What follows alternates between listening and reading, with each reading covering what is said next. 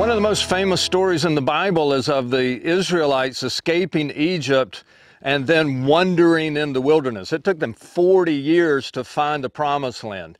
Now, if you're familiar with the maps in the back of your Bible, the wilderness wanderings would take place in the Sinai Peninsula and then in the southern part of Israel, which is called the Negev Desert.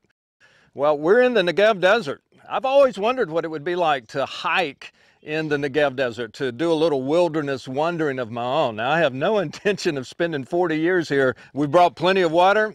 I hope we brought plenty of water, because there is none in the wilderness, and a little bit of food and a good attitude. So you want to go see what it looks like? Let's go hike in the wilderness. The wilderness wanderings happened a long time ago.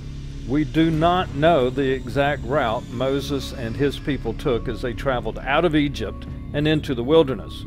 But if you travel extensively in Israel, you'll find that the landscape of the Negev Desert doesn't change a lot. Every path looks a lot like this one. Rocks are everywhere. Water is nowhere to be found. We made this hike in late spring when some of the scrubby plants were still green. But after enduring a few weeks of the intense summer heat Israel knows, this desert will look like the kind of place where nothing, and in some ways where you would think no one, could live. It didn't take us long on this hike before we were looking for some shade. Amazingly, we found some. There was an acacia tree in the distance. Acacia trees are plentiful in the desert.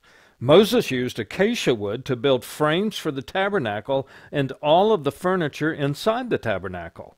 On this hike, we did what people have been doing for centuries when they spotted acacia trees in the wilderness. We took a break.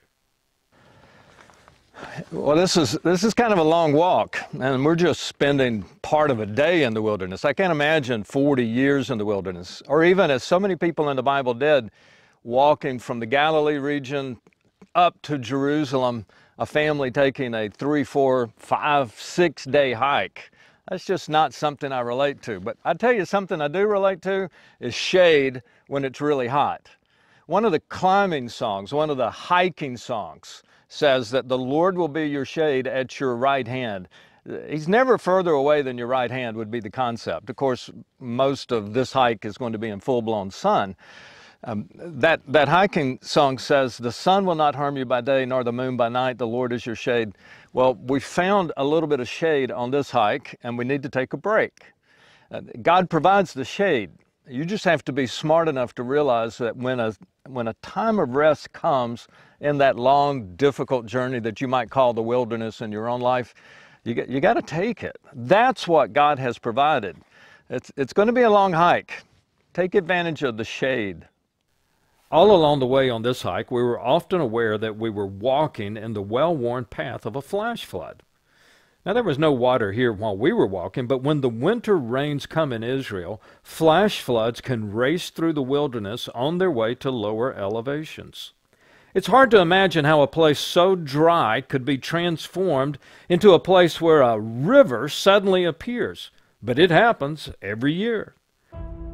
We saw this flash flood in another part of the wilderness in 2019. The water had already stopped traffic. All the drivers knew better than to cross the flooded road.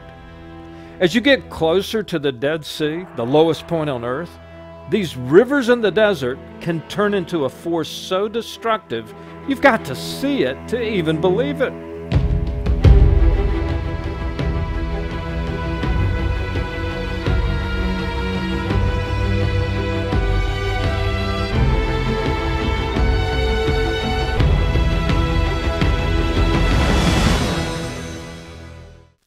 On our hike through this particular canyon, we passed 3 vehicles that bore witness to how destructive the flash floods can be.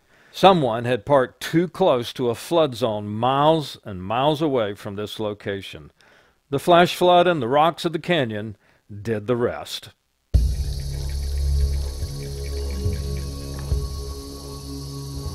And finally, part of our hike showed us the full impact of how difficult, of how wild the wilderness can be. We faced an intimidating climb to reach the final leg of our one-day journey in the Negev Desert.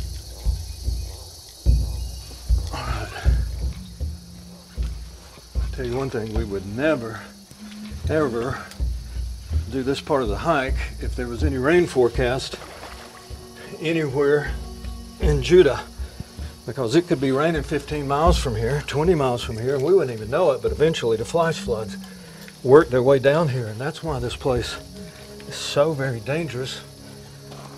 Many people have died in flash floods. But in the wilderness wandering, there were also flash floods and canyons, but none of these modern day helps, like these steel ladders and footholds. I'm very glad they're here today. Very glad.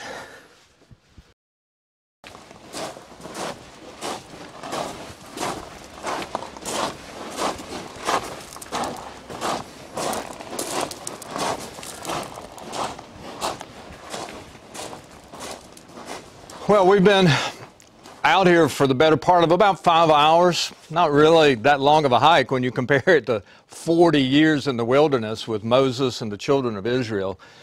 Several times a day I've thought about that story, and I bet every time you've read it you've thought about some of the same things, like how the Israelites were whining for water. Remember how quickly they complained? Listen, I had some water, but I was pretty much aware this was going to be a life or death factor all day long, even on a short hike. They were in a position of great peril, really, and for food, and just for community. It was hard out here. I mean, this is part of the places where they wandered for 40 years, and a lot of them didn't live through it. And Moses got very frustrated with the people complaining. So yeah, they complained. But you know, the wilderness is where God taught that group of people how to be His people. They came out of Egypt, they didn't know anything, they didn't have the tabernacle, they didn't have any of the elements of worship. God gave the law on the mountain down in the Sinai Peninsula, and then they learned how to be God's people. And it was in the wilderness where they learned faith, how to trust God completely, with all their hearts, all their soul, all their mind, all their strength, all the time. There are times when we go through seasons of life, grief, hardship, whatever kind of trouble, whatever kind of wilderness it might be that you've described it that way in your life. Maybe you're just looking for direction. Here's all I could say to you after this experience today is, well, this is where you learn faith, in the hard places, not in the easy places. In fact, there's a rabbinical saying here in Israel that says God gave His people the promised land. That's the truth. And it is a beautiful land. It's green, it's got lots of water, lots of food, lots of everything you would want. That's the promised land. But God reserved the wilderness or the desert for Himself, and anytime God wanted to do something great in a person's life, He would bring him, He would bring her to the desert. And many of the greatest people in the Bible spent a lot of time in the desert. If you're in the desert, if you're in the wilderness, learn those lessons of faith. Take them deep into your soul and come out of the experience with the kind of trust that can see you through the rest of your life. I think that's the lesson I would take home from this incredible experience that we've had today. From the Negev Desert, I'm Andy Cook.